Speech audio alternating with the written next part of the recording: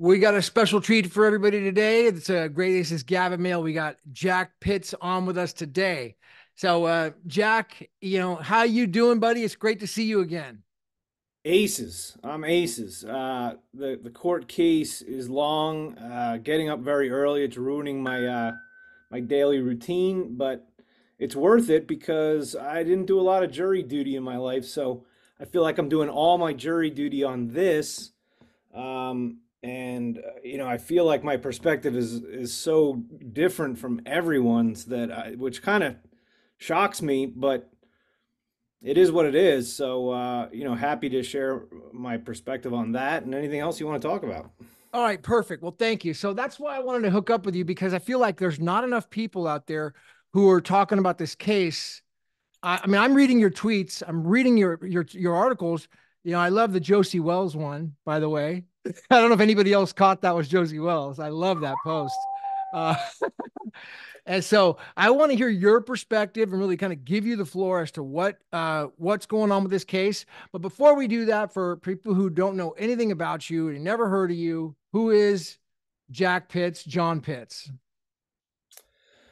Well, like any Gen Xer, I've got too many hats because there's never one thing that kind of stays around very long. So, to start off in math and physics in college, turned that into nuclear engineering with the U.S. Navy for 5 years, which helped pay for college. Realized I didn't really want to be an engineer, at least not the kind of engineer that runs around running reactors. And so I loved finance from a young age, was picking stocks at age 11. I think I bought my first stock with caddy money, Masabi Trust. It was a total horrible pick. So unlike most people, what do they say? Like beginners are lucky or whatever. That was not me. I lost, a decent amount of money in my first ever purchase, but I loved it. I loved it even before that. My seventh grade teacher was doing stock picking contests. Thought it was really cool. Witnessed the 1987 crash live. In fact, that's why I bought my first stock. I bought it right after that crash. And then, what better time to buy a stock?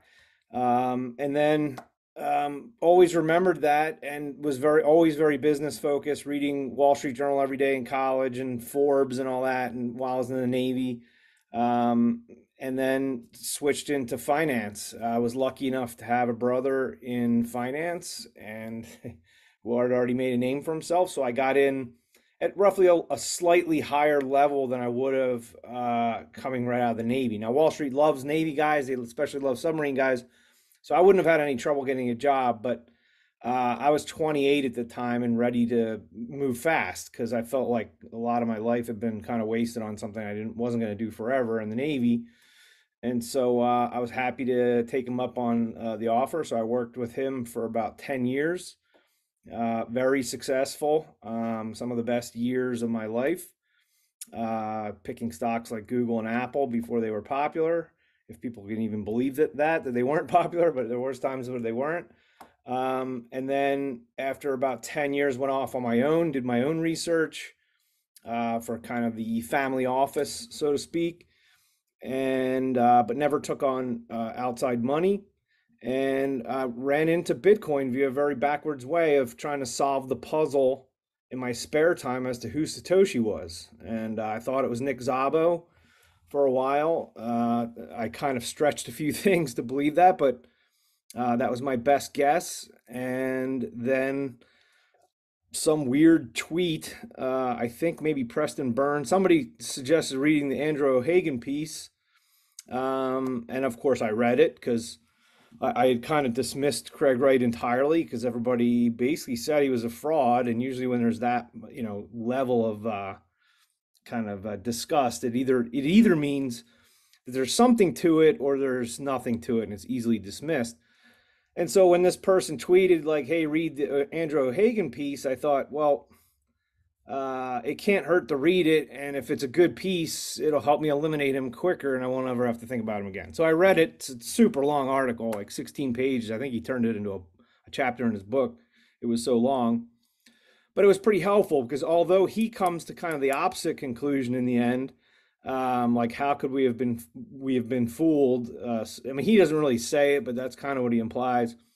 I came to the complete opposite conclusion. I was like, that sounds exactly like the people that I've met along my path, and people like Steve Case and Larry Page and the founders of Expedia and GoTo.com and all these guys that I kind of met and kind of understood how their brain works and all that stuff from getting to quiz them and ask them questions. He just sounded like a founder to me. So when you add it all up, I wasn't convinced, but I was like, I'm going to have to go down and do some deeper work into what this guy is all about. And so I started consuming everything that he had. Now, back then, there almost wasn't enough. I think I consumed everything in like 3 months, which was all of his blog posts, everything I could find. And, I think by about 2 months later, I was something like 99% sure.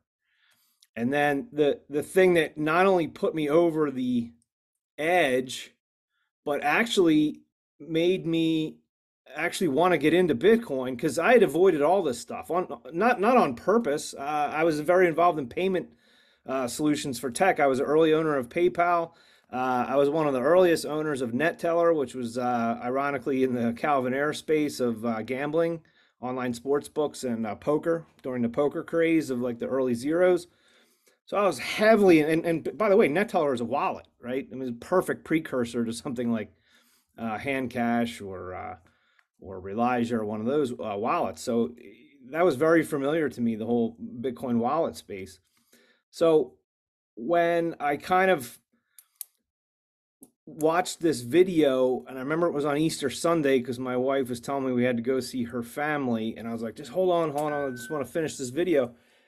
I just had this aha moment as my family was in the car, annoyed that I wasn't in there yet. And it was like a flash of not my genius, but somebody else's genius. And I was like, the one thing that I've been looking for to give any of this crypto stuff a chance was that money has to be backed by an asset. And, if you look at von Mises, he'll break money down into three things, which is asset-based money, which is what I'm talking about. Then there's kind of what I call IOU money, but basically is the kind of pre-1971 dollar, where you can turn in the paper dollar for an equal amount of gold, $35. Well, originally it was 20, but originally it was $1 will get you one silver coin in the early days of America, but then it became $20 gets you 1 ounce of gold, and then they devalued it 40% in 1933. And it became $35 gets you an ounce of gold. And that was true all the way through 71. And then 71, Nixon went off the gold standard, not just in name only, but completely. And we were on fiat. And fiat's the third kind of, I call it faith-based money, to kind of relate it to, I don't know. I think faith is kind of an okay thing, but I don't want it in my money or my finance. Right? I don't operate on faith. I operate on, basically knowing that I'm going to win if I make a bet, kind of. So fiat is no good. It doesn't last very long. IOU money can last as long as you trust the other party, which would be like something like the Fed or the national banking system or the United States mint system at the time. And that'll last longer. But the thing that lasts the longest is just good old-fashioned hard commoditized money, silver coin, copper penny, barrel of oil. Go ahead. So beads, shiny cylindrical clamshells that you can use as like armor, that the Native Americans use as armor, and also the ladies would put their hair in the hole that goes through it.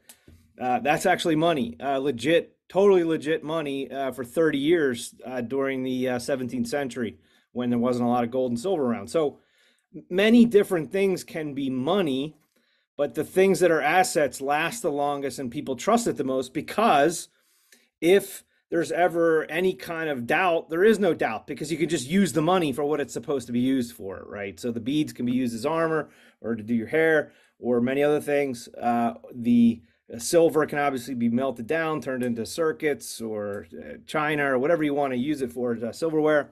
Uh, so that's the idea of money, is it's the most common asset that's used in trade as the denominator to trade. And that's throughout history. It's always been what money has been based on. It first was grain based, which is where we get the name grains for something like silver and gold. Then it became silver and gold thanks to King Croesus and the Macedonian Empire and the Roman Empire. And that continued all the way until, well, there's many periods of fiat, so I don't want to say it continued all the way until 1971. But right now, for all practical purposes, since almost nobody remembers money based on anything else other than fiat or broken promises, it's probably relevant to just state it simply that we've been on hard money a long time, and now we've gone through this really long 50-year period of being on money that's backed by nothing. And so what Craig said in this video, and I really wish I could tell you which video it was, but it certainly existed before April 2019, is he said the key word for me, which was commodity. Now, we've seen this many times, probably since then, but back then it was like, I remember after I heard that video, I kept waiting for him to say it again, and it took like a year or year and a half for him even to mention it again. And so, and I feel like I was almost a little bit part of that because I wrote a really long article on money and kind of finished it off with Bitcoin and tied the two together, that Bitcoin really is a hard-based money.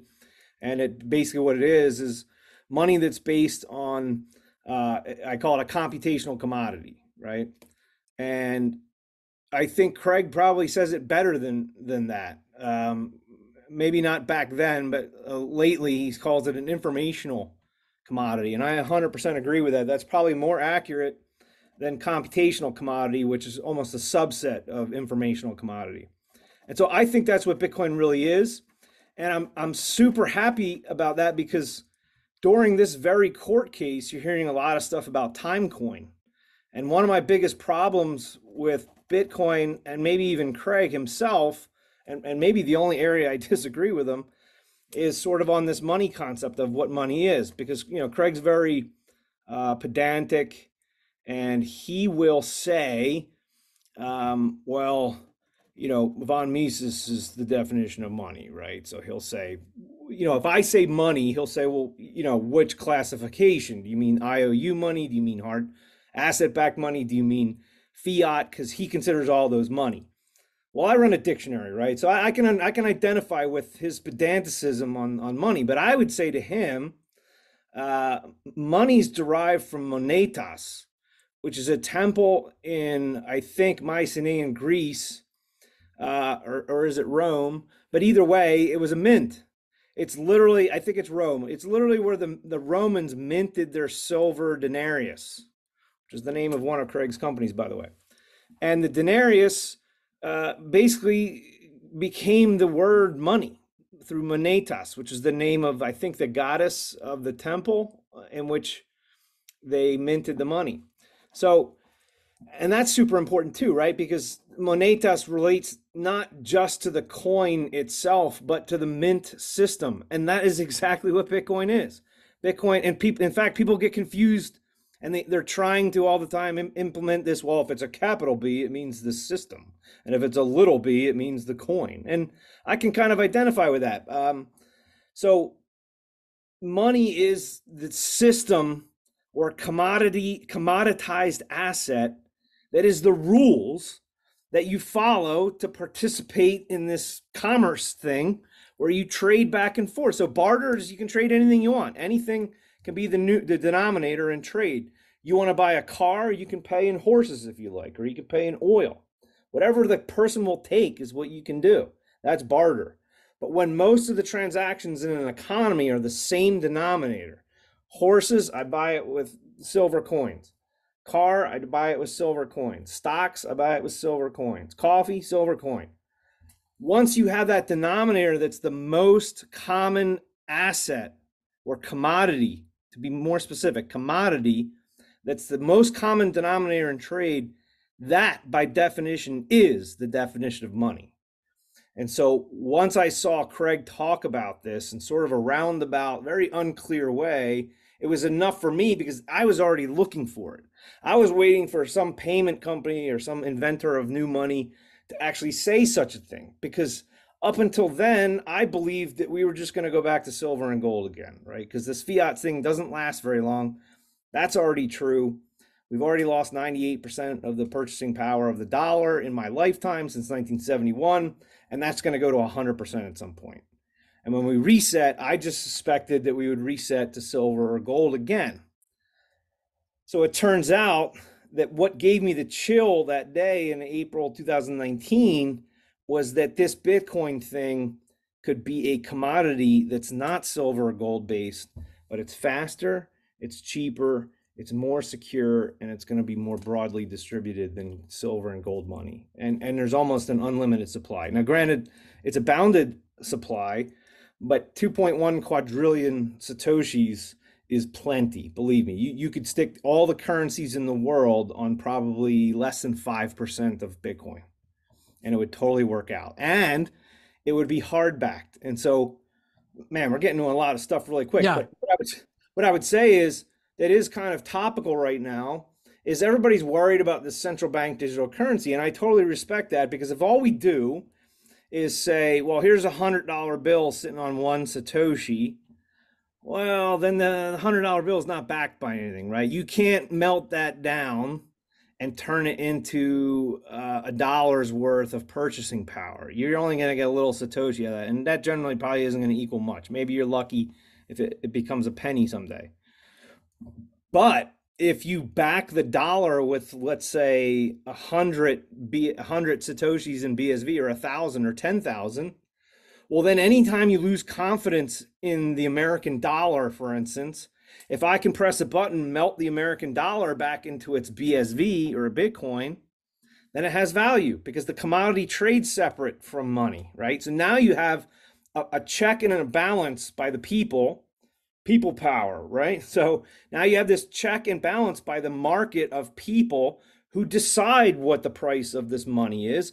And voila, that's what gold and silver were doing, right? Like, gold and silver, sure, it was tied to the dollar, but it really kind of traded freely. That's how we got off of the dollar because British actually let it float, and silver and gold kind of took off, and then the United States was screwed, and that's what caused Nixon to go off of the dollar standard. It was London opening up and letting it trade freely for the first time in a while. That's what caused America to have to move, or they were going to lose all their silver and gold.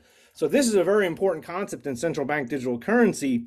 And so what I would say to people is, instead of being afraid of central bank digital currency, just work hard to make sure that your country does it right. Because if, let's say, the United States does a fiat version of the US dollar on BSV, but say Iceland says the hell with that, we're going to back every Icelandic krona with 1,000 Satoshis that you can melt down if you feel that, we're overprinting or whatever we're doing as a government that's bad. Well, then people are going to start using the Icelandic krona, right? Because that has trust.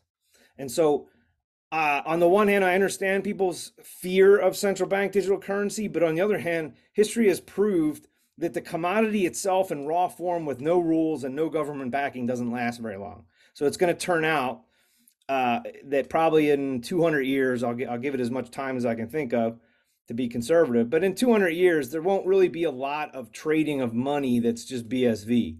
BSV will be thought of as an informational commodity, and the empty BSV that don't have timestamps and time coin like things inside of it, that will be known as kind of like gold bars or silver coins, right? They're not being used for any particular purpose at the moment, but they can function as kind of a commoditized money, and they'll melt down into various central bank digital currencies.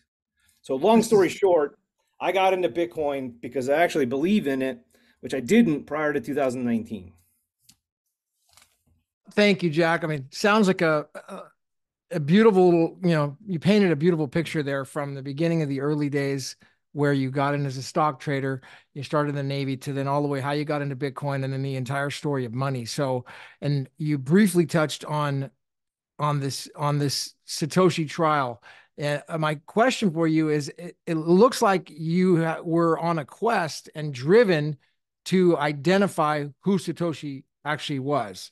What is it that motivated you? Why should people care? Because there's so many people say, "Oh, it doesn't matter." Why should people care? Clearly, you were motivated to find out who he was. What was it that drove you? Sheer hobby, actually. I've read Killing Pablo, where they couldn't find Pablo Escobar. I think this whole trend of being pseudonymous and everything was a little bit newer to me at the time, and I realized that it was kind of associated with the internet. And now it's crazy. It's almost like if you're a real person, it's a detrimental to your marketing ability and everything. You're much better off being, Unwriter or Satoshi Nakamoto, the Australian or whatever. Like, we've seen this where the marketing almost works better if you're not a real person. But um, to me, that's a little bit annoying, and not just annoying. It makes me distrust people in the way that actually Craig kind of talks about anonymity. Like when you go that far, you get into the Invisible Man and the Ring of Gyges and all that, and those stories are about if you can get away with everything because you're invisible or whatever. What kind of atrocities will you commit?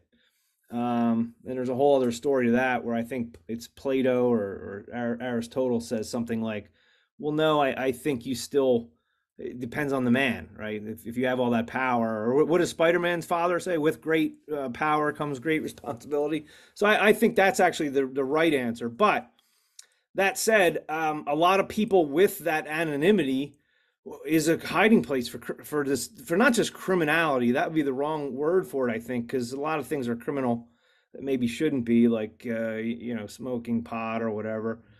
Who knows? But there are certain things that I think we all agree are real crime. Like, anybody do anything against your kids just because you look the other way for a half a second. I mean, that's every parent's worst nightmare. So there's certain things that are just universally recognized as high crime. And so I think that's kind of maybe where I differ. Is I probably would have 8 years ago called myself a ANCAP or in fact, I did call myself an ANCAP. I used to have a shirt that says, "There's no government like no government." That was my favorite T-shirt. But it's ironic that it is Craig that actually kind of changed my view on that. Now I'm not as cheerleader as he is, where I think that I can with civics change the world. But I think there's other ways. But those other ways also, like him, do not involve violent means or revolution or anarchy. So I think he's got a great point, which is once you go the anarchy route, you no longer believe in property rights. And I can identify with that, and maybe there's a world where that can be like that, but it's a very different world than we have today. And I don't think we're anywhere close to going that route. So why bother talking about it unless you just really want to kill people and commit crimes? So I may be a little bit different there. But I guess what I would say is this trial, I think, has two kind of huge major themes. One of which is along that lines, which is BTC really is a crime coin. Lightning Network works almost the same as Tornado Cash, which the government took down as fast as they could, and it's not the right system. And the other kind of major theme that kind of makes this trial amazing is this whole identity process. And I think that's the coolest thing to talk about with this trial, and it's something nobody's really talking about, which is everybody, the judge, the people at the court, you, me, everybody who owns some BSV, everybody who runs a business on BSV and is starving for capital. We all want them just to sign or do some like amazing revelation, like, whoa, it was all a dream, and now I'm just going to come and boom, steganography, and boom, I'm just going to hit you all at once with these. Oh my God, there's no way he could have done that without being Satoshi. And I do think he can do those things. I really do. Maybe not all the ones we talk about, but there's some that are pretty obvious I think he can do. But it's wrong. It's the wrong way to go about it, because I think we're entering this era, and we're already in this era of coding and technology is everything. I mean, Chat GPT can talk for us now. We don't have to write our own articles. And if you really know how Chat GPT works, and I think that's starting to come out after a year and a half of like pure bliss, it's sort of an averaging mechanism, right? And so you're not really, it's not that AI is coming up with a new formula to beat Einstein. It's just kind of repeating what the average physicist says. And that's not how information grows, right? Information grows by the weirdos, right? What's that Steve Jobs commercial? Like, here's to the crazy ones, like the round pegs in the square holes. These are the weirdos that push information forward, that don't abide by the rules, and they do weird stuff, and people look at them like they're nuts. I mean, they locked up Galileo, for instance, because he didn't have the same viewpoint as them on how the universe works. And so this concept is really obnoxious right now. I mean, you have 5 companies, most of which I've already invested in at some point in my life, some of which for very long periods of time, your Googles and your Apples. They've become so dominant that we almost forget that we're people, right? Like that you can make your own food, or instead of ordering it on Amazon, having it delivered. So it's like, technology does not solve everything. And I'm a guy who 20 years ago was pushing for technology to do all this new stuff, and people were resisting, like, no, I still like my travel agent. I just want to call her up and have her do everything for me. And it's like, no, like you can see everything. You can see all the flights yourself. Just go on Expedia. And now I find myself doing the opposite. Like, I have to remind people that, code is not going to solve every problem. And there's no better example than Bitcoin, right? Like the number one, or maybe it's not number one, but it's in the top 5 unsolved problems in computer science, is the Byzantine generals problem. And it was solved not with code. And that's why it wasn't solved for so long. And some people still think it's not solved, but it is. It's solved by this work concept, or your reputation, or the work that you're doing and continue to do is the reason why people like and trust you. And this is very common in sociology, but in the tech computer, especially the computer science world, they don't even recognize it as a solution. It's like, well, that can't work. Like, how could that possibly work? It's feely, touchy feely. And so Bitcoin sort of combines that. Well, it's not totally touchy feely because you have to solve this puzzle and all this other stuff. But at the end of the day, it's this marriage of, okay, the code's doing some stuff, but really it's just the fact that you have this ginormous server farm, and everybody knows you've invested $3 billion in it. And why would you want to cheat someone out of $1 million when you've invested $3 billion, right? Your $3 billion's earning you, hopefully half a billion a year.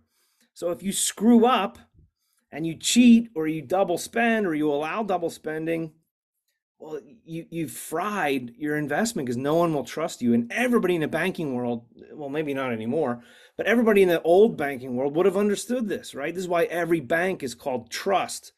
There's trust is probably the most common word in every banking name. And the reason is because the bank has nothing without trust. And so I think that concept, which pervades Bitcoin, involves knowing when to trust someone. And when you trust them is when they've done all this work for you, because it's hard to go back on that. And I think that concept inside of this trial really brings you to that. Do you believe that Craig is Satoshi because he signed something, and then the world cabal who has way more money than you do, or because they don't like that and it's against how they're making money, they're just going to invent a doubt, which is what they're already doing, right? Everything he says or does, it's like, no, we can explain that, you're a forger. And they take it into this really dark place where you don't even acknowledge what's right in front of your face, which is, how could this man sit in court all day long talk technology that's 2 octaves above my level, and I got a pretty decently high level. He knows everything about forensics, and yet we're supposed to believe he doesn't, forge documents very well, or he forges documents like a fifth grader. Um, and that's like this weird contrast in this trial that we see every single day. It's like, oh, well, you forged these documents like an idiot. Well, now I'm telling you like all this other highly technical stuff about forensics, which is all totally correct. And yet I'm really bad at forging. And so you have this like, oh, well, you just have to sign. You have to do something to prove it to us with technology. Steganography. Look at what everybody's asking for. Steganography. Move coins. What's the third one? PGP key. Where's your PGP key? And all the nerds, that's all they can think about. It's like, well, you can't prove. And meanwhile, I live in an era where everybody got a fake ID. And how did you do it? You got some other guy's birth certificate. You brought it into a federal office where you could probably be charged with a felony as a 16-year-old. They probably wouldn't do it, which is why everybody probably did it, because they knew that the penalty wouldn't be so harsh. But everybody went in and committed this major, including myself. Went in, 16 years old, got myself a fake ID, huh, Jack? Oh, yeah. I'll admit it. Yeah, put me in jail now. It got taken away pretty quickly, so I didn't get too much damage done. But the point is, like, that document didn't mean shit, right? It was a piece of paper. If I showed you what my documentation was in 1996 when I got a fake ID, everybody would laugh. Like I consider it modern that I was one of the first people with a driver's license with my picture on it. My brother, I don't want to out him either, but when people of my brother's age doctored their stuff to get a fake ID, they just used a pen. It wasn't laminated. There was no picture. I have to laugh every time I see the Copas pointing out that the 9 font doesn't match the other font. And I'm like, yeah, imagine the forgeries that I saw when I was like 11, and I'm watching 18-year-olds with a pen turn a 0 into a 9. It's like 1, 5, 3, and then like this ginormous 9. Right there on a fake ID. Yeah, right there. And so it's like I'm just thinking, okay, so he moves coins. Well, he just killed Dave Kleiman or LaRue or whoever you want to believe it was. I'm sorry, but that doesn't prove. Not only does that not prove anything, but we're seeing in the case that nothing he does, nothing. They won't even budge 1 inch on anything. Nothing that he does is legitimate. This whole man's life has been ruined by people picking apart. I had a guy, he's a super smart dude and very well experienced in tech. And he told me none of Craig's certifications, his GAC or SSRN, none of those are real because you could just have someone take those tests for you. And I'm like, you are aware that one of those tests, which is at the highest level, which by the way, I think he got when he was like writing the white paper or at least submitting it, that test, some of it's live, right? There's only 3 people that had it as of like 2009. They actually, so little people went for it, they just shut it down. I think it was too hard. Probably because people were like cheating on the test and you had to perform live. I don't know. But he has that. And it's not like he doesn't back it up, right? He's got books, and it's not like you ask him, they're asking him in the case about some of the stuff in these books, and he's like practically quoting it. And even when he's not quoting it, he's giving you the details. And they cut him off because they don't want him to talk tech because it does make him look smart. And so it's like they're ruining this guy's life. Like they won't let him have one victory in anything. Like, can we at least agree that this certification was legitimately gotten? No, you're a fraud. You forged that. You forged all your money. All the money you made when you were a younger man in IT security, that was all forged. You were working with online gambling. That's shady as hell. The ATO. ATO. Oh, Yeah. you were applying for grants? Oh my God. And by the way, one of these grants, the biggest one that everybody claims that he was trying to get free money on, I think it was like 57 million. It wasn't a grant. It was repatriatization of his Bitcoin that was sitting in Panama. And he's like, hey, and this is how he's financing his companies, by the way, right? Like the reason his first wife is probably angry with him in 2011 is because he just blew a ton of his nut or his savings, as we call it, his family kind of savings nut on computer equipment, right? He's running tests and all this other stuff. I mean, he's running his own test server, all that stuff, and trying to like prove scale while when there's nobody even around. It's like Bitcoin's a ghost town, but here's Craig with like 20 or whatever, 69 computers, like running tests like he's doing now, but there's no end chain. It's just him, right? And he's not the world's best probably manager at that time. Probably do a better job today, but like back then, young guy, right? His 30s, doesn't running startups with all these people, they don't know what to do with. He's not able to handle emotional issues, and that's what companies are all about. He's got 50 people running around telling him about their cat's dead that day or whatever, and he's trying to do all this stuff, and then like boom, someone, things go wrong, right? So he he runs out of money. He applies. He tries to save his company by applying for this grant and repatriating his Bitcoin to fund his company. And what does the ATO do? They approve it, right? And then this is right about the time where Ira Kleiman comes along. And how does this work, right? It's just like Apple trying to repatriate all their Irish money, right? Apple does this every day. They're like, hey, government, US government, will you you want us to invest in America, let us repatriate our money without paying any taxes on it, right? US government, I think to this day, has said no. So the money just sits in Ireland, right? And they don't know what to do with it because they don't want to invest in Ireland. They want to invest in the United States. Okay, so Craig does the same thing. And the deal is, let's say you bring in, let's say the tax rate in Australia is 10% or something, right? Capital gains. So he wants to bring in $570 million, which is completely finance his company. And in exchange, he doesn't want to pay the 10%. So that's 57 million.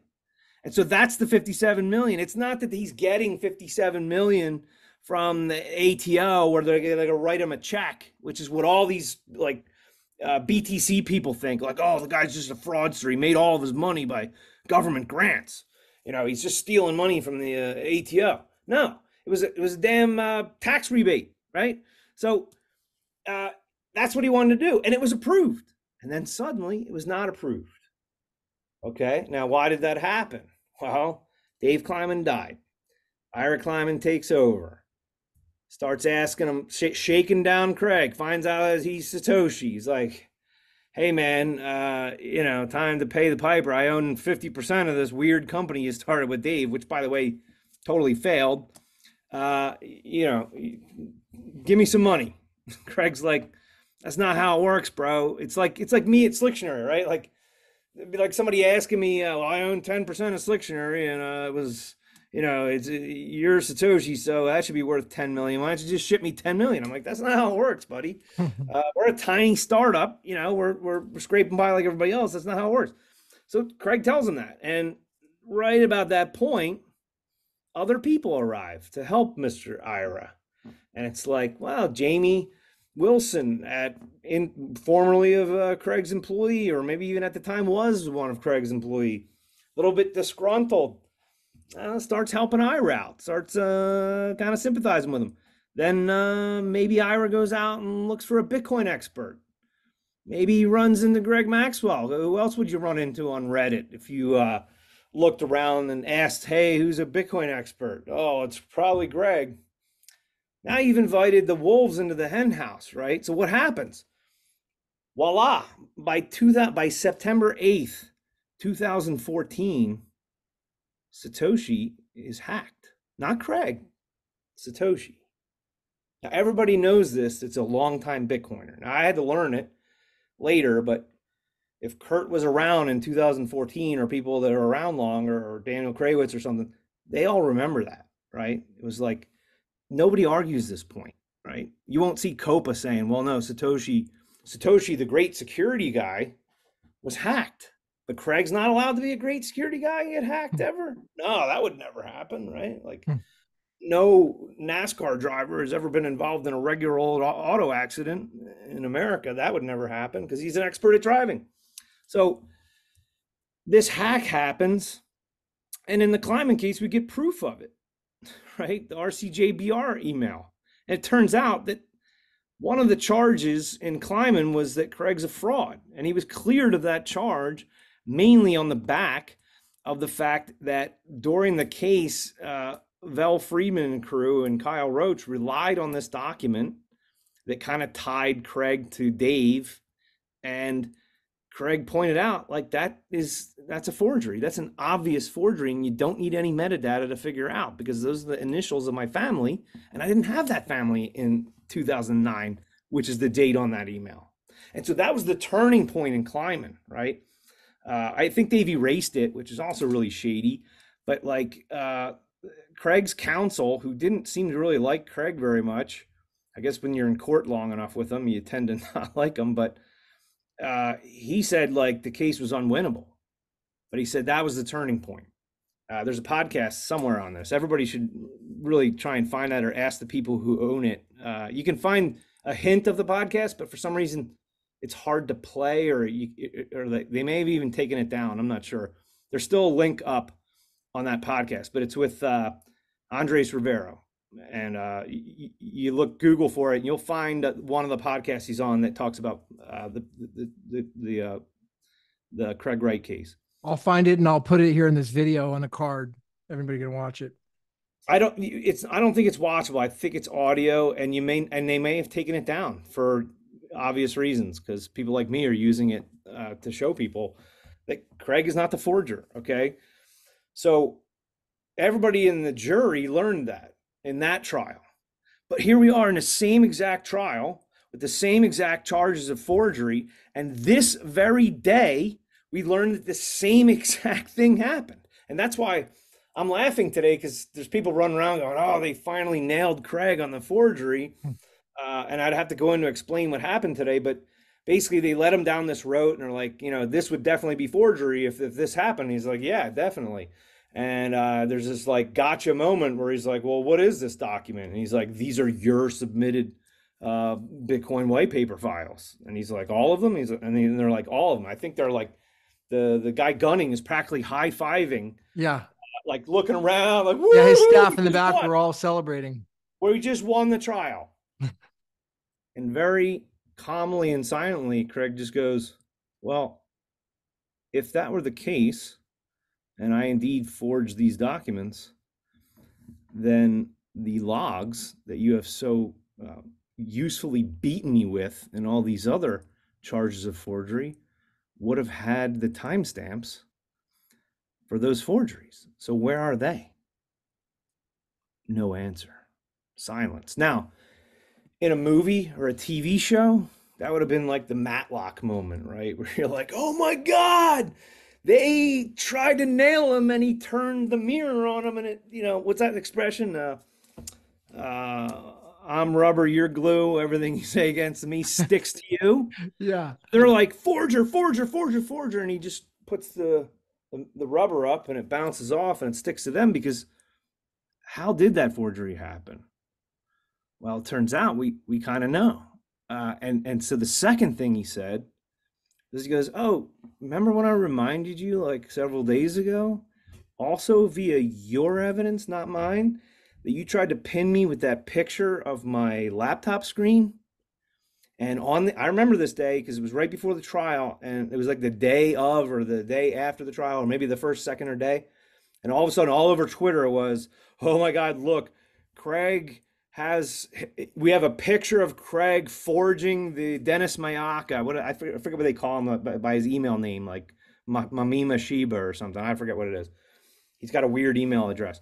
And they keep referring to this, right? And the first people the internet said, which was they had to back off from, was they go, oh, look, it's Craig is Dennis Mayaka. Like he's pretending to be this guy in the sequels, but it's really just Craig scribbling away in his little dark closet, his dark forgery closet. They seem to think that Dennis Mayaka is a fake person. He's not even an attorney. They Yeah. don't say that anymore, notice. Nobody's charging that anymore. They had to back off from that one because it looked like it was Craig, right? Because in the little picture, like where your Chrome browser sits on the bottom, there was like a little picture of one of the normal Craig headshots. And it was like, it was there to show that this is Craig cheating or forging, right? And the funny thing is, during the, I don't know if it was before the trial, it probably happened in the witness statements, and that's why they backed off. In probably the witness statements, Craig was like, "You idiots, that's a Linux system. I don't have a Linux system. I use Windows. Like, all you have to do is look at the top right symbol. That's Linux." And that whole thing was kind of shot down, or at least them trying to think that he was Dennis Mayaka. So, like, but the funny thing is, he then just points out on like day 4 of the trial, he's like, well, who would have a Linux? Well, hackers love Linux. And, there's like 10 people at Enchain that can verify that a bunch of hoodlums came in that were supposedly, employees of Enchain for the day. That said, by authority of Christian Auger Hansen, we're removing you from the server room. And next thing you know, there was a system-wide update for everybody's computer, and a Trojan horse was inserted onto the notebook computers of everybody at Enchain. And that's why they could see what Stefan was doing and what everybody was emailing Calvin and all this stuff that Christian Auger Hansen brought out. How did he get it? How did he get this photo of this Dennis Mayaka information? It Well, it only seems could come. like that Stefan Matthews had testified that that Ager Hansen did break into the Enchain office while he was CEO. I mean, he was there, and he had another gentleman with him, and a security detail, and then they kicked everyone out and did God knows what after that. And then he was fired after that. That was the turning point. So Yeah, he was that's now fired. come out. It seems to be majorly problematic. And then there's injunctions against Christian Ager Hansen as well. That Yeah. uh, you know, hopefully we'll see. This court should be taking notice of those injunctions that these are actual problems. Well, see now, if you suspect, now I got chickens, right?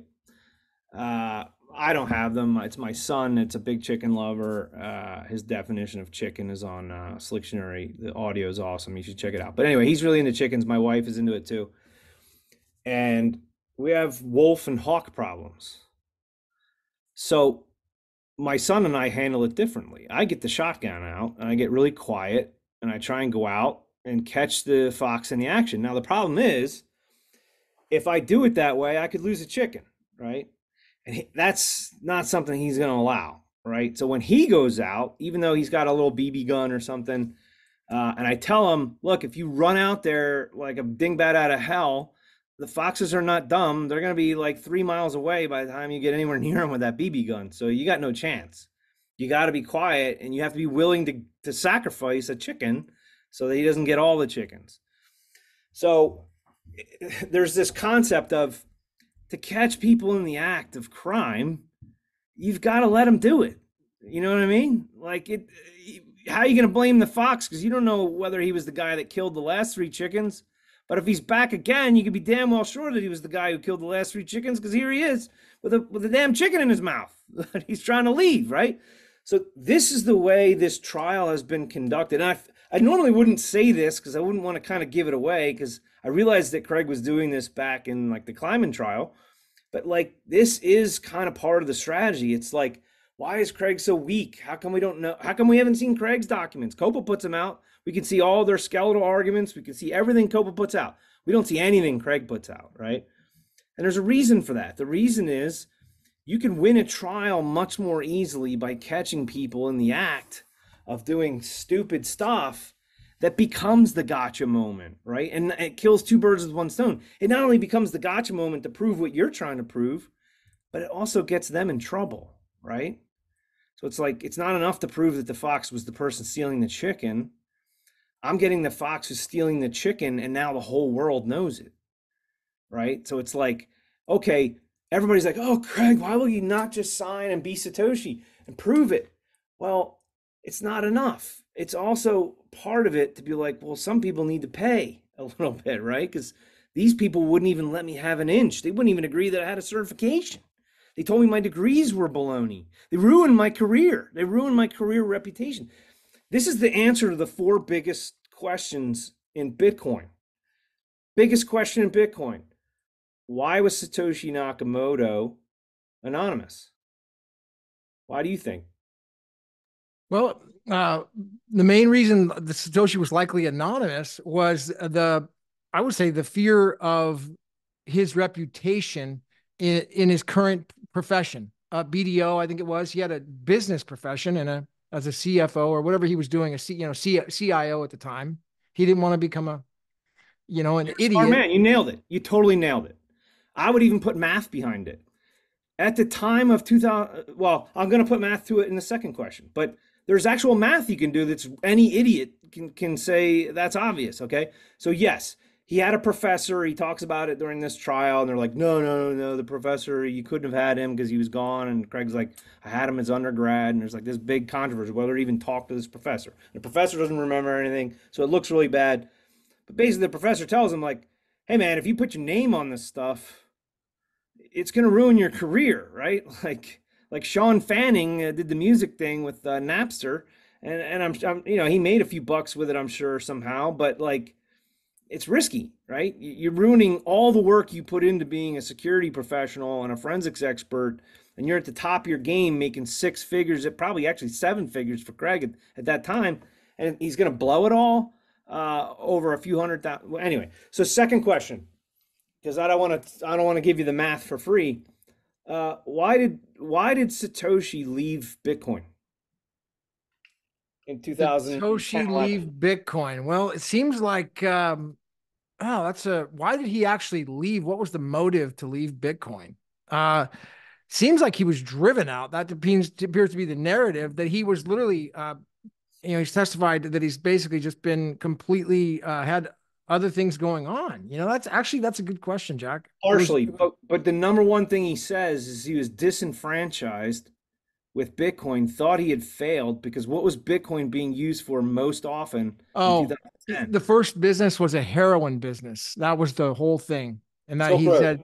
said, yeah, Silk Which, by Road. the way, he's alluded to in this trial that Marty Malmy and Thamos Michael Markart were basically helping uh, program Silk Road. And oh, by the way, there's a Mark Karpellis, which is Mount Gox. It's always an inside job. Mark Karpellis is involved with Marty Malmy, who hosted Bitcoin.org, or was it? No, it was the Bitcoin Talk Forum. Bitcoin Talk Forum hosting got paid for by Mark Karpellis. Yeah, That was, Marty Melmy testified. He brought up Mark Karpellis in his testimony. yes, because when they were talking about the three forms of the Bitcoin Talk Forum, there was first SourceForge, which is like a free, it's like a free cruddy version of chat, or not chat, but forum. And they were like, that's no good. So they used bitcoin.org, and they had a bitcoin.org forum that I don't know if they built it. It's probably they got scrapware or name white label stuff, or I don't know how they did the Bitcoin forum, but it was on bitcoin.org. Then they moved it to Bitcoin Talk, which Satoshi did not own that URL, right? So they went from SourceForge, where Craig has the PGP key. Then they went to bitcoin.org, where Craig owns the URL. He literally bought the bitcoin.org in August 2008. It's another, we'll just produce the credit card and your Satoshi moment. But I don't. No, it's another forgery. That's what they're alleging. Yeah, so that's a Yeah, yeah, yeah. So they moved it to bitcointalk.org or net, and that was a URL that Mark Karpellis had donated for free to do the hosting for free to Marty Malmy. Melmy So testified there that Satoshi didn't have access. He just never asked. But then he couldn't get the archives of his old messages. He tried to get him, but he couldn't get him before his testimony. And they might have been in there, but he just couldn't find the old archive messages from Satoshi requesting access. But if Gavin, he asked, I'd give it to him. It's like, Gavin, I'm going to build you a personalized forum for your show. What do you think? Well, will I get access? No, no, I'm not going to give you access. Everybody, we're all talk about the Gavin show, but I'm just going to conveniently forget to invite you on Oh, your own forum. oh, just say I never asked. Yeah, you never asked. But it's total, talk about being unbelievable, right? Yeah. Imagine that was the other way around. Copa would make the biggest deal of that. Like, oh, right, Craig, you didn't invite Satoshi. We're supposed to believe that you didn't invite the guy who invented it. If Lord Grabiner was like the little Weasley guy, what's his name? The dude who was on there today. Hoff, there's Hoff and Orr, Mr. Orr, Mr. Gunning. Hoff. Oh, Dunning, yeah. If he was like Gunning, they would have had a field day with that answer, right? They would have turned into a big drama in the courtroom. And then, you looked at the judge with those big brown eyes, like, you see this judge is trying to say they made a Bitcoin talk for him and they didn't invite Satoshi because he didn't ask.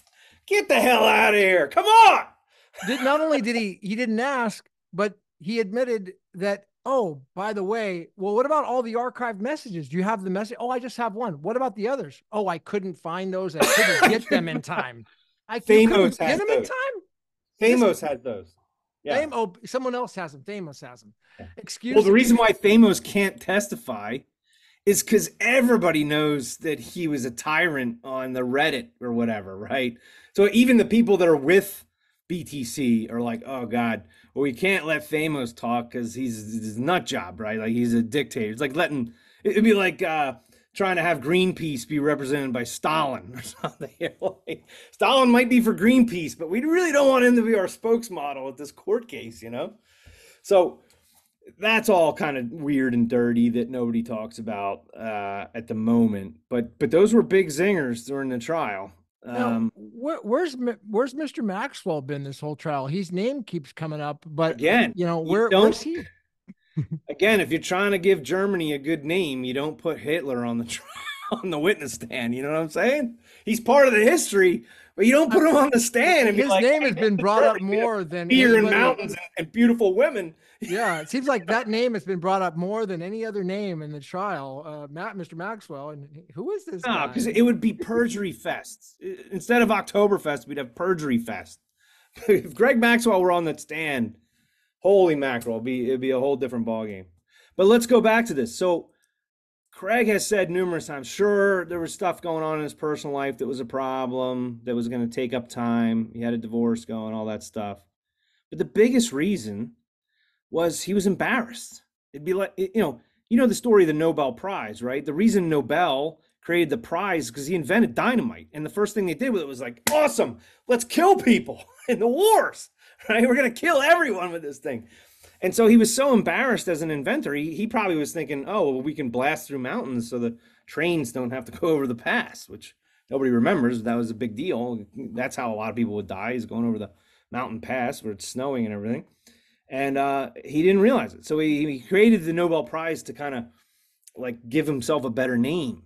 Well, this is what Craig felt, right? He's like a minister. He's like gone down to South America for a few months to battle kitty trafficking and high crime down there.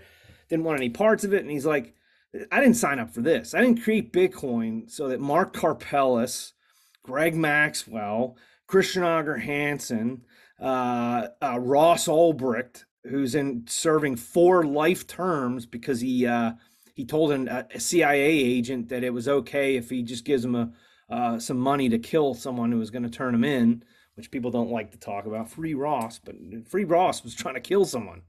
That's why he's in prison. He's not in prison because he was selling pot and cocaine. He's in prison because he ordered a hit on someone, like a mob boss, and they were like, this dude's got a lot of money now and he's basically like at the peak of crime. They're gonna nail him. So Craig saw this, and by the way, that was the big factor. It was like Ross Ulbricht, he was like, okay, well, they're going after him, so maybe Bitcoin can escape that. And then he gets that email from, I don't know, it was Gavin or somebody. He's like, hey, check it out, WikiLeaks is gonna make Bitcoin the exclusive payment because Visa just cut them off.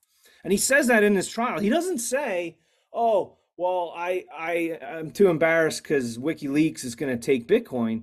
It was the exclusivity of WikiLeaks was going to get around the law entirely by taking. If it was like, oh, WikiLeaks is doing weird stuff and Craig disagreed with it, he didn't care. I mean, he probably doesn't like it, but he was like, all right, somebody using Bitcoin, that's fine. But once they took the dollar or fiat away from WikiLeaks as a donation method via Visa and MasterCard, he didn't want to be like, oh, what's Bitcoin good for? It's good for skirting G20 international law, right? And that's what he was saying, and not Craig. Satoshi was saying in the email where he goes, or the Bitcoin Talk forum, he's like, they're like, hey, look at this, we got frontline headlines, WikiLeaks is, and he's like, this isn't the marketing that I want, right? Just like Nobel didn't want the marketing of like, hey, dynamite, we can kill whole cities with one 500-pound bomb, right? That's not why it's invented. It's invented for the, sure, there's one reason you invent the airplane. It's a better way to kill people in the war. But there's 99% of the airplane is shipping people around the world, moving cargo faster, iPhones before Christmas, all that stuff. The war part is this tiny little bit, but it's the part that gets all the attention in the beginning, right? I wrote a whole article on the Wright brothers based on sort of this concept. Very similar. But the second biggest question in Bitcoin, which is why Satoshi left, is because he was embarrassed. And if you get revealed, let's say he was revealed in 2010 instead of leaving, well, the news at the time was Ross Ulbricht uses Bitcoin. He's the biggest criminal in the world. WikiLeaks guy is second biggest criminal in the world. What is Bitcoin good for? Criminality. Who's going next? Right? Like, do you think Tether's safe right now? CZ's in prison blabbing like a songbird, and that's why Justin Sun and Tether boys are all like squeezing their sphincter together because they know they're next, right? So you go for the money behind the criminal, behind FTX. And that's what the government was doing in 2010. That is why Satoshi left. He's like, if I stay with this project and I try and run around saying, no, Bitcoin's actually good, they're going to say, the hell, it's good. All it's used for is crime. We're shutting you down. And that's exactly what he said in the thing. He goes, we are too small to survive this. And he was pretty much right. So second reason, same as the first reason. First reason, why am I pseudonymous? Because I don't want to be known as the guy who started this Liberty Reserve dollar when all those guys that came before me, they're all either in jail or their name is mud. Why did I leave Bitcoin? Same reason. And by the way, one of the reasons why his documentation is probably so poor, and this it doesn't go mentioned, but maybe Satoshi, right, who's been probably the number one guy in the world who's been a pseudonym for this long, maybe Satoshi put his documents in certain places that people couldn't find, or with Shamir's secrets, or with people that could bring them out later, but not early, like, or just delete them. I don't know what he did. I have no idea, but I'm just saying that's what a normal person would have done, right? Get rid of the evidence. Third biggest question in Bitcoin. Why did Craig not sign in 2016? If he's Satoshi, sign publicly. Why did you shy away from it? What do you think the reason is? Well, that's an interesting point. That's really that was discussed for like 2 days straight in his trial. And to recap on that, Hoff was questioning Wright and on the stand, and he's going through day by day recap about the entire lead up to that big BBC interview. And Wright, apparently, his reasoning in his mind was that he had an agreement with the BBC and with what's his name, the guy who was bringing him forward, Sheldon Jones and Robert Jones, McGregor was going to, with the BBC, was going to allow him to provide his proof pack and his evidence of who he was in conjunction to signing. So like the signing was just only a little part of it, but he was going to go through a process to show, this is who I am as a person. I will prove to you that this is me. The patents and whatever other businesses he'd been doing and inventions he'd been working on. You nailed it. Now tell me why that was so important to Craig. Because your average guy in 2016 would have been like, whoa, we can make a lot of money with end-chain patents, all this stuff. Like, let me just sign this thing and let's crush it. Come on. Let's Why is go. that so important to Craig Why would at it be that not time? only wait, no, this is an important point. It's not just important to Craig. It's important to everyone. It's important to every person that would have been put in this situation. It's just that we're all so greedy and money hungry that we don't see it from his eyes. But let's say it was you. Okay. Now you're thinking, well, if it was me, I would just sign, then all this shit would go away. But you're forgetting one thing. You're forgetting that in the lead up to all that, he was destroyed, right? That in 2014, like I told you, Satoshi was hacked for a reason. Now, maybe Ira didn't have this reason, and maybe even Jamie Wilson didn't have this reason, but Gregory Maxwell wanted to destroy Bitcoin Cash slash Craig, big blocking, all this stuff. Craig was too much of a goody two shoe for what they wanted to use BTC for, right? So he shuts it. He's he's getting lambasted every day on stuff that nobody else would get lambasted. Like he can't even have a degree without someone saying, "Oh, Charles Sturt, that's not a real university." Like, you know what? I would send my kid to Charles Sturt University just based on the fact that the inventor of Bitcoin went there, right? So Charles Sturt stock's about ready to go up, right? It may not be up yet, but if Greg proves he's Satoshi, there's going to be people in Australia going, well, that's where you go to become an inventor of money. It's Charles Sturt University. Okay, so, but not prior to 2016. They're making fun of every bit of his life, every mistake. I mean, typos. He was getting lambasted. I saw he was showing somebody how to write code in opcodes, right? And he made an error that any normal program, and he was writing them like by hand. So it wasn't like he had an editor like everybody has now. Like, oh, I'm such a good coder. Meanwhile, the editor corrects every mistake you make, right? Back before editors for IDEs and everything, the stuff that Xiaowei's doing, if you made a mistake, you didn't realize it till you press run, and then the bug happens, and then you got to figure out, did I misspell something? Did I miss a period? Well, he did something like that. I could describe it better when I saw it. But they lambate. They're like, no, nobody would ever make a coding mistake. Like, what are you talking about? Like, that doesn't even make sense. But online, where everybody's all ganged up, it makes perfect sense. Everybody's like, well, I guess that's right. Like, why would Satoshi make an error with opcode stuff? He's supposed to know that. Well, shit, I know Swift. I know how to program in Swift. Doesn't mean I can pass a test on the chalkboard and not make a mistake where it compiles perfectly. So these are perfectly reasonable mistakes that any human being would make. But for Craig, it was like an opportunity to destroy his entire life's work. And that's what people are forgetting. People are forgetting, like, this guy had a career. He was a millionaire prior to Bitcoin. BDO was paying him 6 or maybe even 7 digits per year, right? This is not a guy who's like, oh, well, if my current gig goes away, I'm going to have nothing. This is a guy who rides on that resume that sat on LinkedIn that they all made fun of. So now he's thinking, okay, everything that I do, every single little thing is destroyed, no matter how small it is. Do you think that when he signed in 2016 publicly, do you honestly think they're going to let that go? You'd think it seems like it wouldn't have stopped there. It wouldn't have, it would have only been the start. We already have the answer. We don't even need to guess. Because in this trial, they went through the whole Gavin signing, and it wasn't enough to have a brand new computer. It wasn't enough to have Gavin sitting in front of it.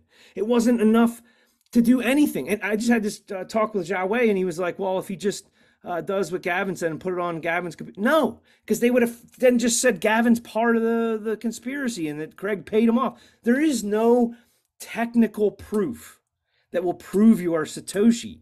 Code is not law. Code doesn't solve everything. And there is no way that no matter what Craig does with steganography or signing coins or producing the PGP key, he can get all those things with a gun to Dave Kleiman's head. You gonna give me all these things, or am I gonna have to shoot you in the head? I guess you're gonna give me all those things, and then you're gonna die of mysterious circumstances. That will, most people would agree. I mean, it's pretty obvious that it's natural causes, but like, not anymore, because Craig signed. Now all this research goes into, well, how could have Craig poisoned Dave Kleiman in his deathbed, even though he's half dead anyway? There's going to be a whole research segment of BTC with millions of dollars and free BTC donations, figuring out how Craig could have killed Dave Kleiman, Garrett, whatever the hell his name is, the CIA. Hal Finney as well. Don't forget him. How he killed Hal Finney, kill them all, right? But this is how this trial is going. If I even saw one instant where any lawyer for Copa was like, all right, good point, Craig, you got us there, let's move on because we're not going to beat you on that. If I saw that once, or even if I just saw, well, we acknowledge that you're really smart in forensics, they won't acknowledge any of it. None of it. Not one bit. It's the whole story is Craig's entire life is a fraud. Everything. And so, how are you going to sign in public, whether it's a new computer or Harvard does it, or it doesn't fucking matter. They will rip it apart and move on with their $4 trillion industry of casino bullshit.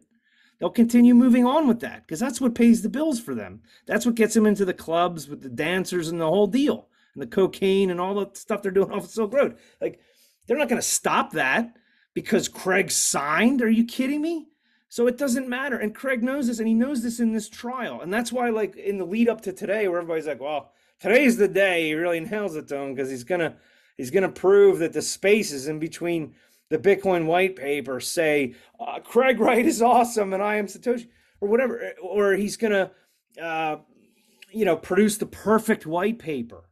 And we saw perfectly today that was not the case. He wasn't trying to make the perfect white paper. What he was trying to say was, look, if I use latex and I program the white paper, and even though I don't have the proper setup because I don't have 2009 software to make it look identical like all you all want me to do, I can make it look pretty damn close. And then look, and then he was describing this all day today. He goes, look, and he's saying this to the lawyers are like doing what we all do. They're like, fuck you, Craig. It doesn't produce the perfect white paper. Nobody's going to care because everybody's dismissing everything except the gotcha thing, right? You sign the coins, PG. They all want this magical, this is the proof and nobody will doubt you after this, right?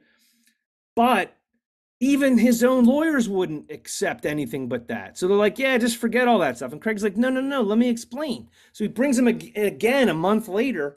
And this is the whole part of Gunning trying to prove that Craig was a fraud, right? Because he was doctoring white papers for them. It turns out he was doctoring copies of white papers because the other the original stuff was already submitted to court. So that was completely false. But he's like, yeah, you were trying to submit these things after you doctored them. And he's like, no, that's not why I submitted them. I submitted them so I could show you that if you make one tiny change in latex, you can alter the whole document so it looks like a kid did the margins, like it looks screwed up.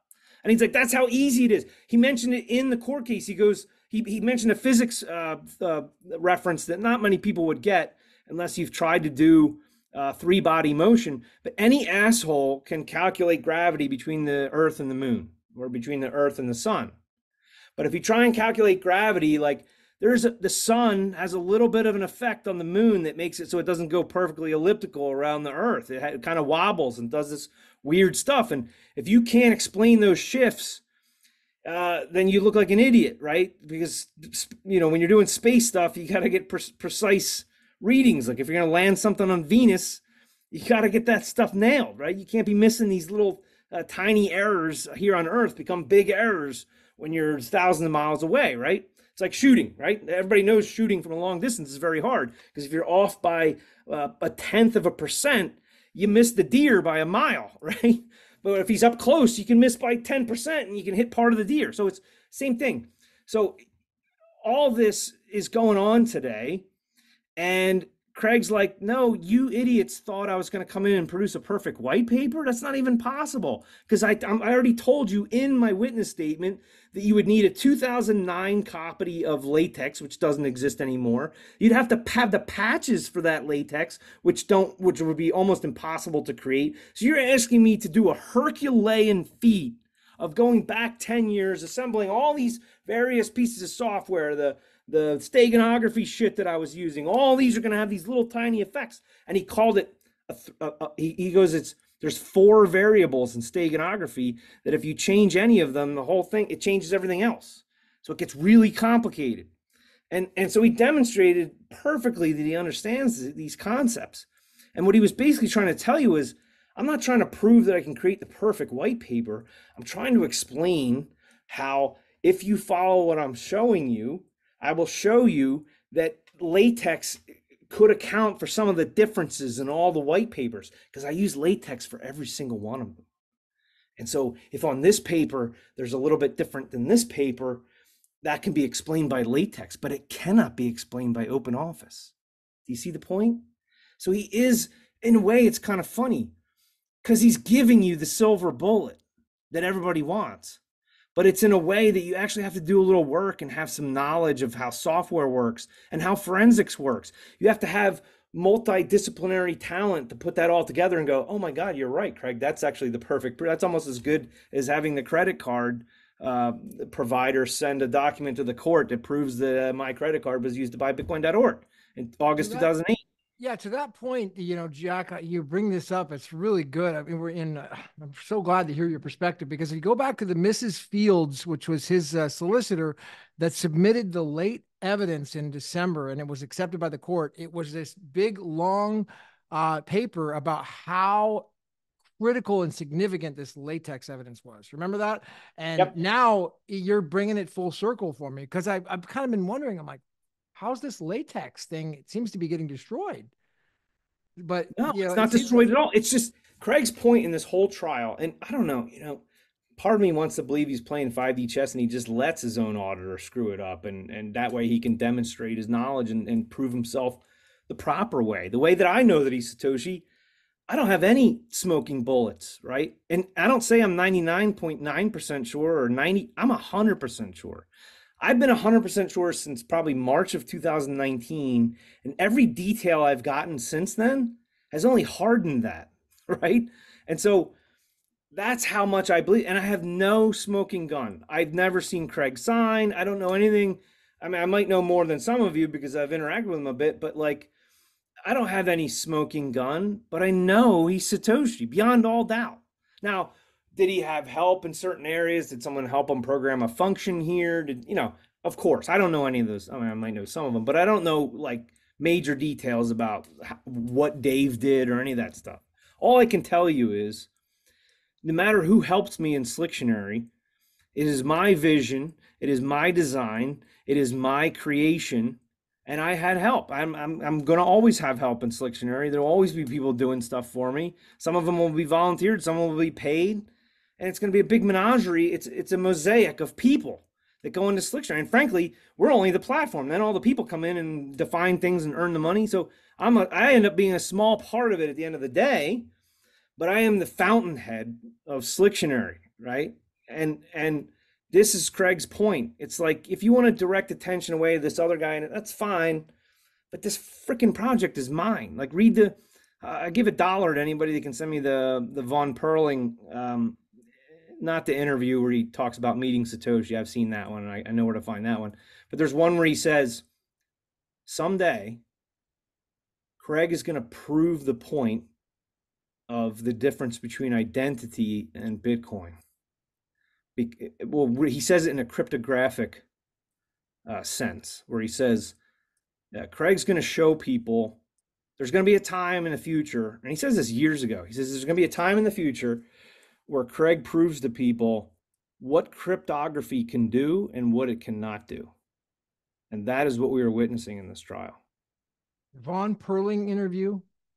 I don't know if it's an interview, but there's this quotation from him where somebody's asking him about Satoshi, or actually it's Craig, and he says something like, there's going to be a point in time where this guy shows us what cryptography can do and what cryptography cannot do. And that is I'll what this. find it and put it in a card here as well in this video, so people can watch that one, and also the old Kleiman podcast. That was another one that you mentioned, by Andreas Ravera. I'll find both of Right. those. So But I'll give $1 in Bitcoin to anybody that can, because I can find some of that stuff, but I hate doing all that search stuff because I've oh, already seen it. So it's really just consider it done. It'll be linked to this video when it goes out. So let's go back and just conclude on this trial. We got okay. wait, You wait. have Let's finish the four biggest the four, questions yeah. of Bitcoin. So the answer to question number 3 is why didn't Craig sign in 2016? Because it wasn't going to solve his reputational risk.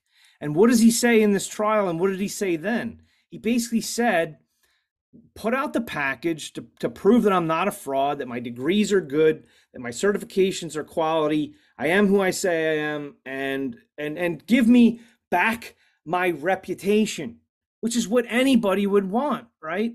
Okay, great, you can make $1 zillion doing Bitcoin, but if you don't have your reputation, you have nothing. My dad, this is the only major lesson that my dad gave me. He goes, your good name is what I give you. That is my gift to you. I have kept myself clean. Nobody thinks I'm a criminal, and I give you my good name. Take care of it yourself and hand your sons and daughters a good name, right? That was my dad's. Everybody in my family, was only 2 people, got a watch from my dad, and in the watch was like a poetic thing that said, I give you my good name. I don't think my dad wrote it. It's probably a poem by somebody else, but it was really important to me and everybody in my family, and super important to my dad because, he's seen what can happen to you when your reputation goes to shit. Even if you don't go to prison, it's a jail cell that you cannot escape. Think of a rape charge when you're in college, right? Does it matter that you didn't do the rape? Maybe you're gay and there's no way you raped the girl, and maybe you weren't even in the house that night. But if you're written up in the college newspaper as, well, this guy's being charged with rape by some girl, I mean, you can't even go to a college mixer at that point, right? Your reputation is maybe permanently damaged because people may not believe that you didn't do it, even though you have the proof in court. But in the immediate term, nobody treats you the same way. It's like, oh God, that guy. I saw Craig Wright in a kind of a she charity thing in New York City that we were both at, and nobody would talk to him. They all knew who he was. They wouldn't talk to him. Why do you think that is? Because people don't want to associate with criminals. And his reputation is criminal. To this day, it is. I mean, look at this court case. They're literally charging him with fraud every time he opens his mouth. And so this is why he did not sign in 2016. This is the base reason, which is the same reason he left Bitcoin, and it's the same reason he took the pseudonym. It's his reputation that's taking the hit. And so the final question about Satoshi, maybe not today, people won't view it as the biggest, 4th biggest question in Bitcoin, but the 4th biggest question of Bitcoin is being answered in this trial, which is why won't Craig sign? Why won't he produce PGP key? Why won't he show steganographic proof? Why won't he create the perfect white paper with latex? Why won't he show the credit card receipt? Because none of those are proof. He even said it today. They said, well, if you could produce this white paper thing, that was the first thing this guy led with, Gunning. He goes, well, if you produce this thing today that everybody's expecting, that's pretty good proof that you're Satoshi, correct? And Craig's like, no. And everybody's like, what? I mean, Judge is like, no, that would be really good, Craig. You should do that. And Craig's like, no, that is not how it works. He goes, it would be additional to my claim as Satoshi. But again, people just like, oh, well, nobody, if you just sign the coins, everybody will believe you. They're not going to say you murdered people. Well, that's what we're seeing in the court case. We're seeing exactly that they're going to say he's murdering people. They're already ruining every single detail of his reputation, all of it. And you think they're going to stop just because he signed coins? No way. In fact, I'll make a prediction. If Craig wins this case, the judge declares him Satoshi, things will change, but they won't change as fast as everybody wants. If there's 1,000 people and 999 of them say that BTC is Bitcoin and one of us says that BSV is Bitcoin, it will change such that maybe two, three, four, five people then after say, huh, yeah, I see all that stuff you're putting out, Copa, about Craig being a bad guy, and now the judge is in on it. Probably paid off the judge. Judge Uh, is paid off.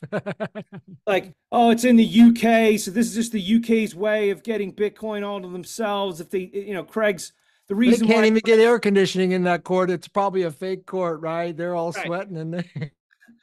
Craig's CIA, and this is all a cabal from Craig to try and push central bank digital currencies and all this goody two shoe shit. When all we really want is ANCAP, revolutionary money that defies the government.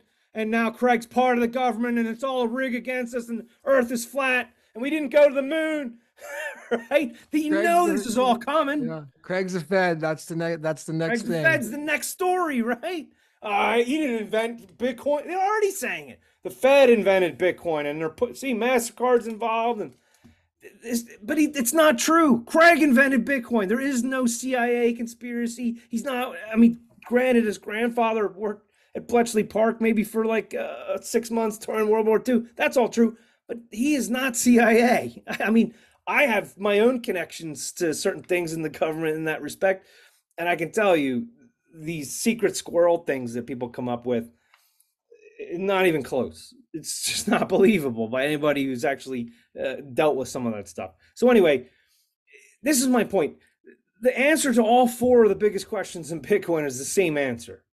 It's about a man retaining the work of his life and having maybe not respect for it. He doesn't expect you to be like, oh God, you're the greatest guy ever. Dignity.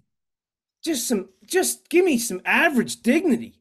Forget the fact that I just invented a new money, or that I solved the Byzantine generals problem, or that I've written steganography, but any of this stuff. Forget all that. You don't want to give me credit for that, that's fine. But don't be like calling me a shitbag and a criminal and a forger.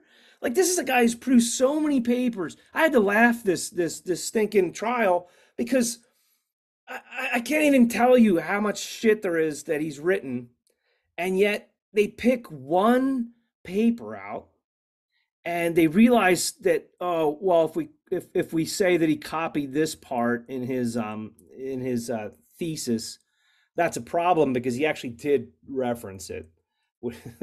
Plagiarists don't be like, oh, let me steal from gavinmehl where I quote all this stuff, paragraphs of Gavin's stuff, but then reference number 3 is gavinmehl's book. Right?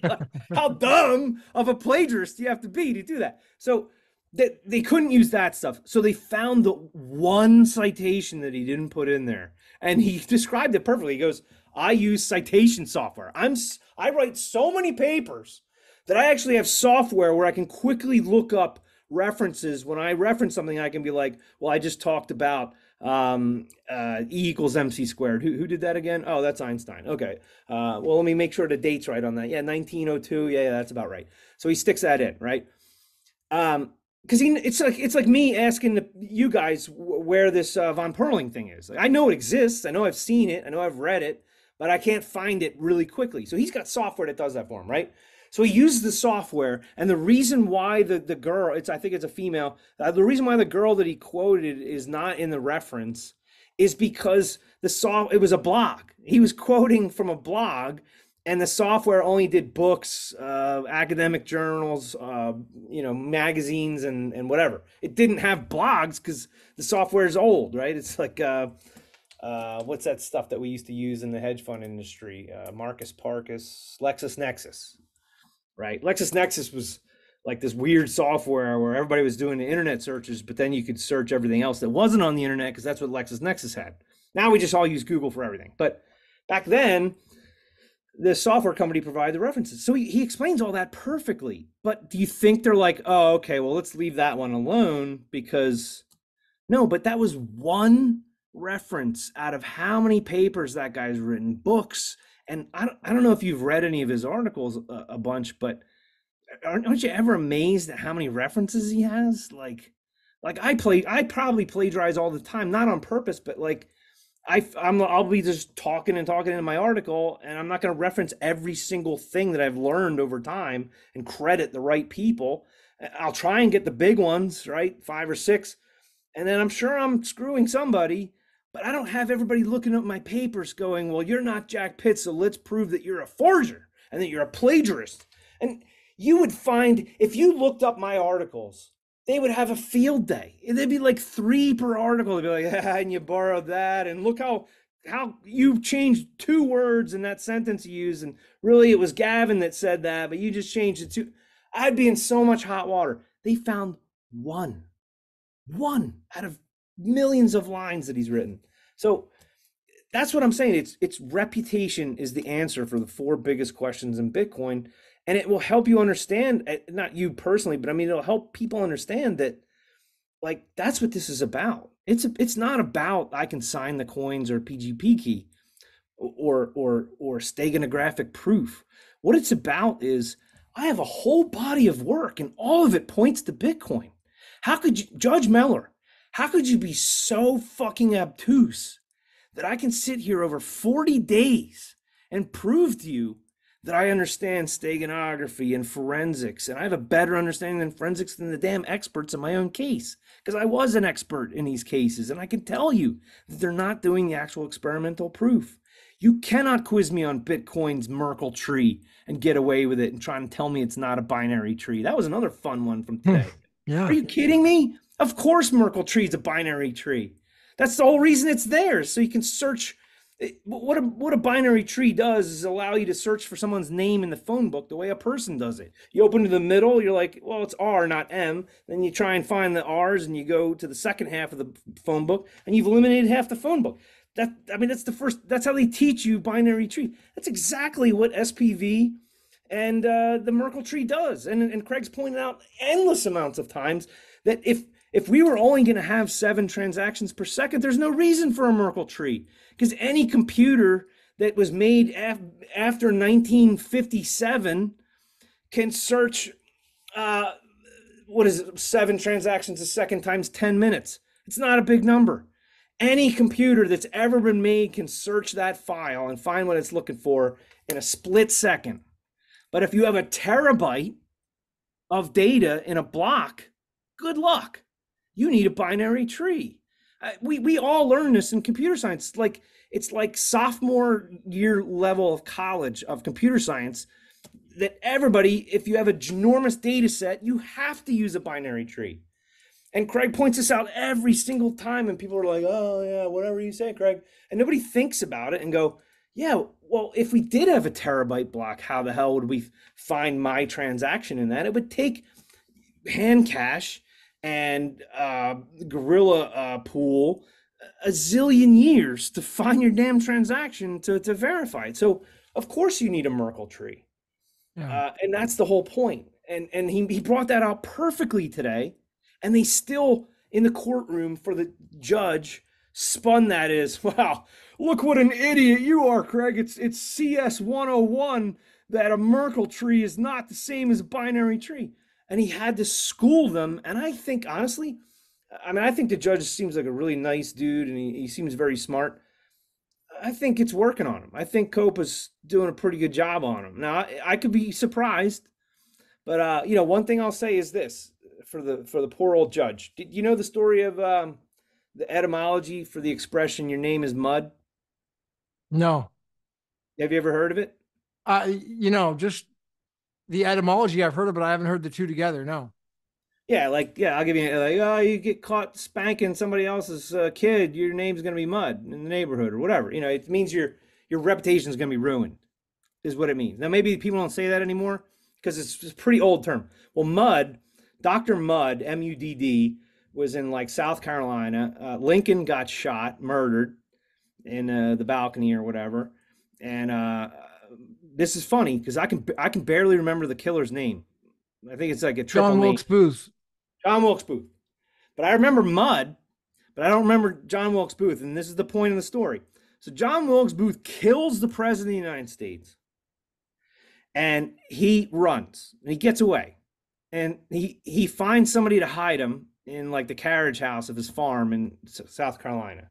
Dr. Mudd. Dr. Mudd hid John Wilkes Booth for like 3 days or something. And he eventually was caught, I guess. But like, it came out like mud shit. Like, dude, I just killed the president. Like, what are you doing? So the expression came about that you will be humiliated. If you do something bad, you'll be humiliated. Your name will be Mud. Will be So Mud. why is your name not Booth? The the guy who housed John Wilkes Booth, your name will be Mud.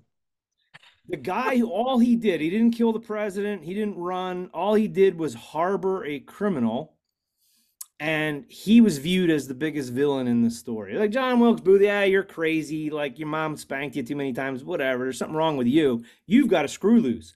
But Mud, you're a damn doctor. Like, you know better than this. Like, you can't harbor a criminal that just killed the The leader of our president. country. Like, are you crazy? Like, you're an idiot. Like, your name will be Mud. And this concept is kind of like what we're seeing here in this courtroom, right? It's like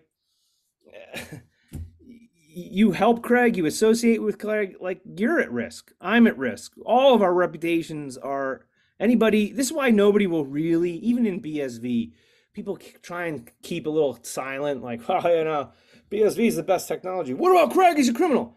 Oh, well, I don't know about that. Yeah. Like they know. It's not like anybody in BSV doesn't think Craig is Satoshi.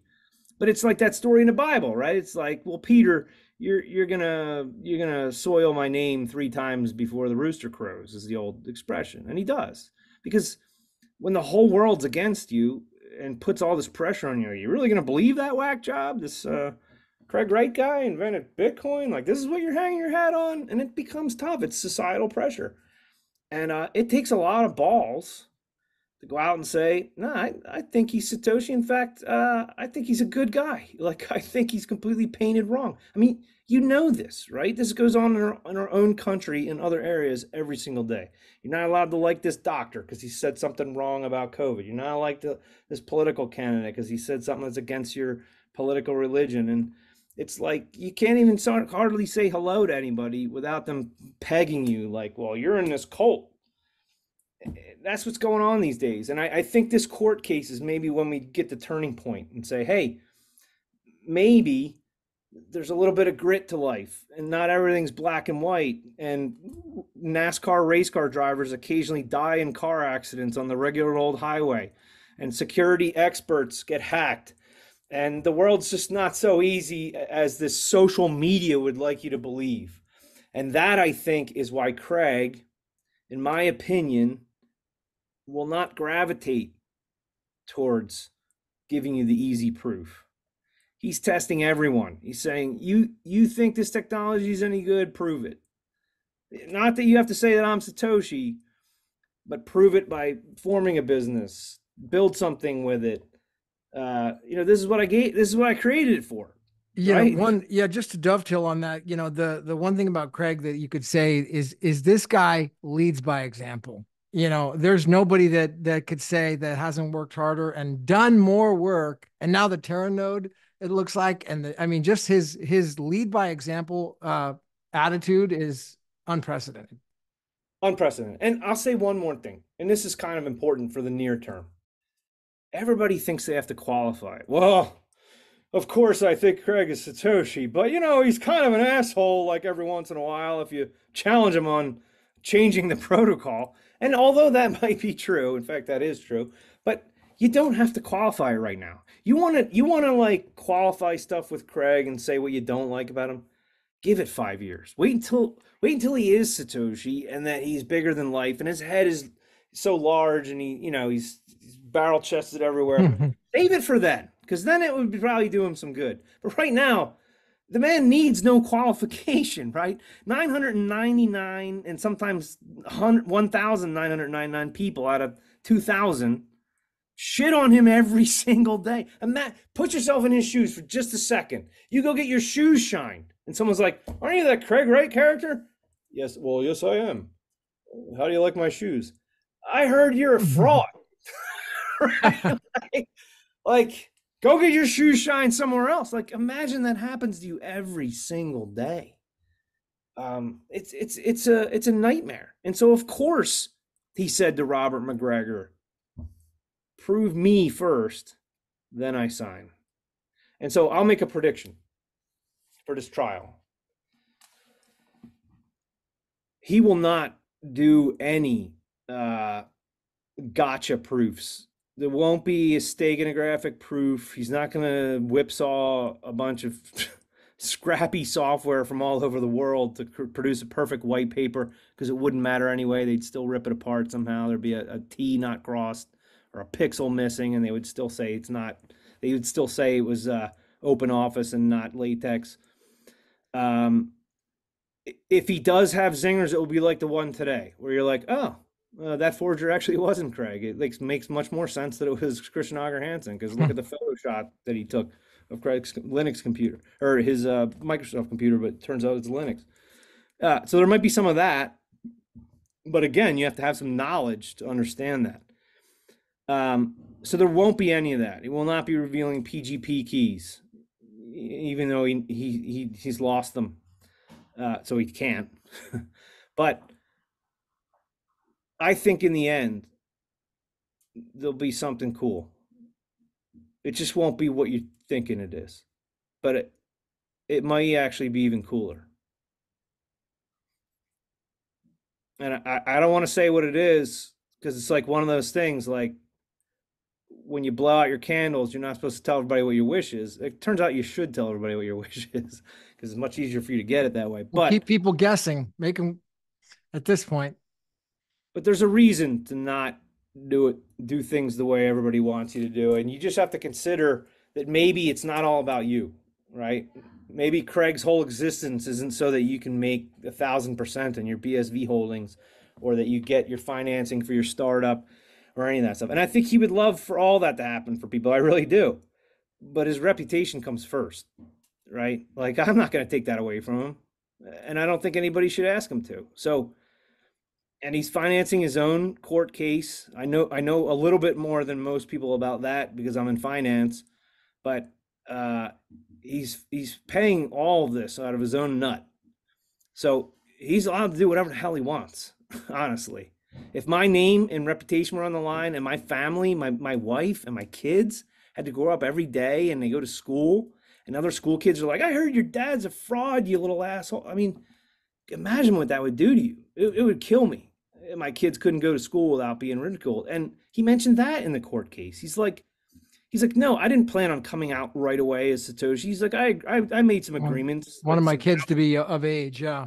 I wanted the kids to be settled in England and have some stability in their life before we just blow them away with this crazy signing shit, right? Where they're going to tear me apart. The second I sign it, they're going to say I'm a murderer. Like, he knows this is coming, because it's already been happening. It's like he doesn't even need to guess. So I don't know. I think people, they don't put themselves in another person's shoes. And if you do, you'll see it. This is what I did. I did this for a career, right? I had to put myself in other people's shoes so that I could understand their business, and I could understand whether they are a fraud or not a fraud. Most of my life as a hedge fund guy was actually, the best part of it was finding the longs, and that was what I was really good at. But what I started off doing is finding all the fraudulent shorts. I spent the entire .com crisis identifying real fraud. And, some people love that. It didn't suit me. I'm an optimistic guy, and I don't like uncovering fraud that much. I think it's kind of interesting, but after you do it one or two times, and you figure out that something's a fraud, and you get paid on it, it's great. But it's like cheap calories, right? Like, what are you really doing that's good? You're eliminating some bad people. And I wrote a paper about this, not a paper, but I wrote an article about this, which is called Bitcoin's Got Talent. The idea is find your light, find your motivation, the thing that makes you excited, not the thing where you're like, putting other people in jail, or you don't like bad people and you want them to get theirs and all that. But find the thing that tickles your fancy, that makes the world cool for you. And if you make the world cool for you, chances are there's going to be a lot of other people that think that's cool too. Not everyone, but if you like, man, I want to make a really cool dictionary where, like, I can track the etymology of words from their origin, so that when someone invents a new word, they can get credit for it and put it down into the timestamp server and say, I'm sorry, Snoop Dogg, I'm the one that came up with fashizzle my nizzle, not you. And it's right here on the blockchain. You can use it in your song, and everybody will give you credit because you're famous. But it's in black and white. I invented this expression. To hell with you. And So why should everybody go and check out? Is it Slictionary, Jack? Why should everybody go check it out? Maybe you can give a challenge at the end here for everyone as we're closing. I am not in marketing mode with Slictionary right at this second because there's some rejiggering of the internals at the moment on a technological basis. So I don't want everybody to. Slictionary totally works still, and it will work forever until I'm dead and beyond that. So there's no problem there. But there's some things I have to catch up on because I'm taking more of a bigger role on the programming side, and I have to. I don't want everybody can continue using it as it is, but there's going to be some things I'm doing by hand right now, like paying people, and once I get all that set, I'm going to be in marketing mode. But right now, Slictionary works. It's got some great words in there. If you want to know the real definition of hyper Bitcoinization, we are the only dictionary in the world that has the official definition written by the guy who invented the word, Daniel Kraywitz. That is a NFT-like object that I call a sink. It's basically an information sink, but it's a tradable sink that I forget the guy who bought it, but he bought it for I think $144, and that will be something I think that will be worth way more than $144 as our dictionary grows. So I'm super excited about Slictionary. I think it'll turn into an encyclopedia over time. It already does have some qualities of that nature already, and it's only going to get better. But if you want to make a little bit of BSV or tell your kids or anybody who's interested in come to Slictionary, hit word bounty and define a word on the word bounty contests. And they're pretty easy to win if you put any kind of effort in. Don't plagiarize. Don't use ChatGPT. I'm catching all those people, so don't bother. But if you put it in your own words and you do a good job, you'll make a little bit of BSV, and your name will be written in history in a good way, unlike Dr. Mudd. Thank you, Jack. Everybody check out Slictionary. But before, it sounds like you're not quite ready for a big onslaught of people yet, but just it's going to be coming. And thank you for your insight on this trial. It was incredibly valuable. And the perspective that you gave here was so different than I think from anyone else out there on this. And hopefully it gives people a good reset on where we are in this case right now. And what we can potentially expect. So thank you for coming on and sharing your wisdom. I hope to have you back here soon, and you could give us next time, take us back into the old glory days of the .com and how what it was like going into the old stock picking days. I mean, before Amazon existed, that would be fantastic, a phenomenal story to hear next time. Hey So man, it's all the same story happening all over again. Just keep your eyes open and you'll see everything that I saw back then today. all right, But yeah, how Jack. do you do it? Thank you. All right, we'll see you at the top. Thank you, everybody.